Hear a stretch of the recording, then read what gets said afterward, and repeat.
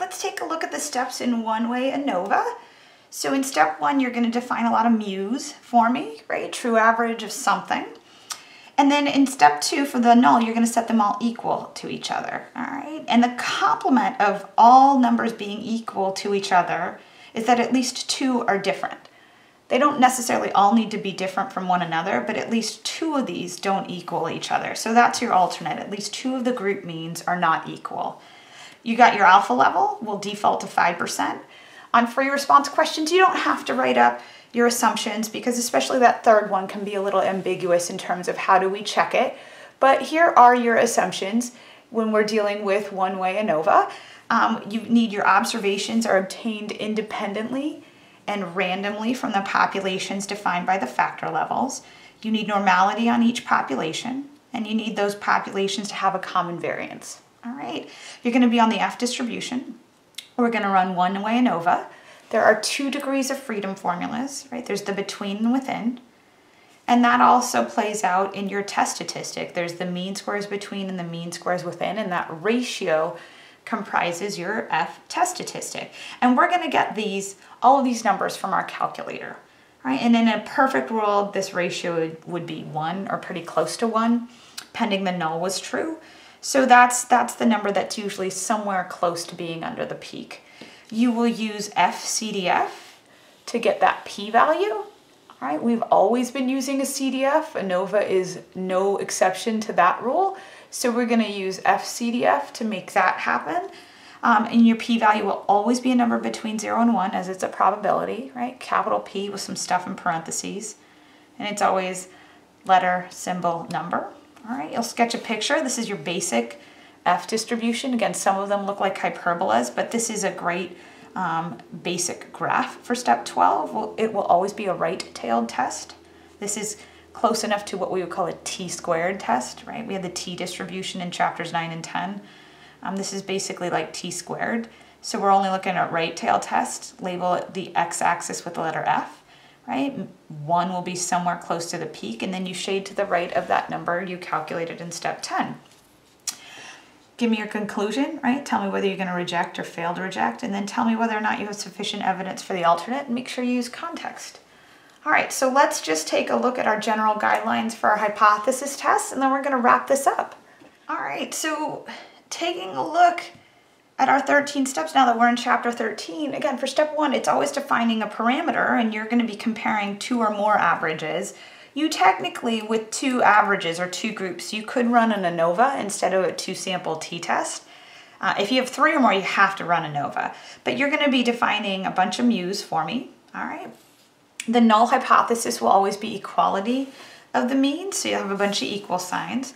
The alternate is going to be that at least 2 of the means are different from each other. And that might be a little bit hard to wrap your brain around at first, and it is initially, right? Because the complement to all of the null proportions being equal is not that they are all different, rather that they are not all equal. So there are a couple of other ways to state this. We can say that at least 2 of the means are different from each other, keeping in mind that many may be different from each other, but at least 2 are different.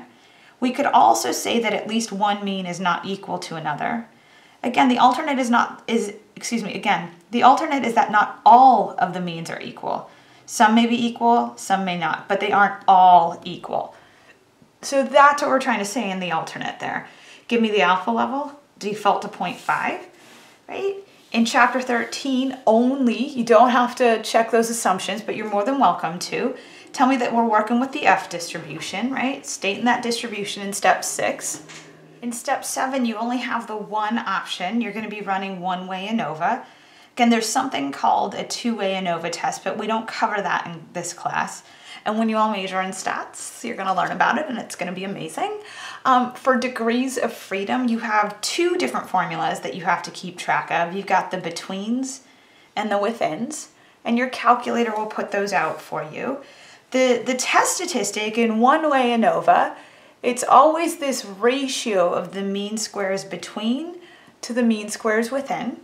All right, and in step 10, you're just going to plug in your numbers that you're going to get from your calculator output. So for chapter 13, we're either going to use our calculator output or a Minitab output to compute the value of the test statistic.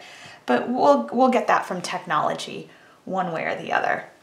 In step 11, you're going to be computing that p-value. And we've been saying this for quite a few chapters. P-value, it's a probability. It's got to be a number between 0 and 1, right? It's the probability that if the null was true, what's the likelihood that what you're seeing in your experiment would actually happen? Is it just to chance, random variation, or is it evidence against the alternate? Now, to just summarize where we've been in the last few chapters, right? We've been running hypothesis tests since chapter 9. All right, to calculate the p-value, you're going to need some sort of CDF function in your calculator. Every p-value calculation requires capital P with some parentheses, and in these parentheses you should write a letter, a symbol, and a number. All right, so your letter options, again, proportion land, Z, mean land, T. More than three or more proportions, chi-squared. 3 or more averages, F. And based on this, right, if you have the Z or T, you'll decide less than or greater than. For chi-squared or F, it's always greater than. All right, and the number that you're going to use is always the number you calculated in step 10. So for chapter 13, we're going to use FCDF. And because our test statistics are constructed to always be positive, because any squared number in math is automatically positive, and we're looking at ratios of mean squares and sum squares, we will only ever be interested in the right tail of the distribution. So in other words, we'll only ever calculate a p-value for a greater than, or excuse me, using a greater than for our symbol. Okay. All right, in step 12, you're gonna draw me a picture of the situation, right? You draw me a picture and tell me that you're either on the standard normal, if you're in proportion land, the t-distribution for mean land, chi-squared, 3 or more proportions, F, 3 or more averages. Label your x-axis with Z, T, chi-squared, or F, okay? And then the number you calculated in step 10 should show up along your x-axis. The proportion of area shaded in your picture should match the p-value you found in step 11. So if you've got a 50% p-value, you better shade 50% of your curve. 3% p-value, shade 3% of the area under your curve. And I've given you a few examples, and now we've actually gotten all of these graphs under our belt, right? Here's the standard normal curve. Here's the t-distribution. Here's the chi-squared distribution. Here's the F distribution. And as degrees of freedom increase for both chi-squared and F, these graphs, while they start out initially as unimodal and skewed right, or actually technically they start out like a hyperbola that's skewed right, but they get closer and closer to looking like the bell curve. They converge towards the standard normal curve. All right, and then last but not least, for step 13, make sure you summarize your conclusion, right? Tell me what's happening. Tell me if you're going to reject or fail to reject the null, and whether or not you have sufficient evidence for the alternate, and make sure you include that context. All right, so with that, guys, that's it. Congrats. You made it through 13 chapters. You rock, you're awesome. Thanks for putting up with me and my bad jokes as we went through this. All right, we're on to the final. All right, take care, guys. Bye.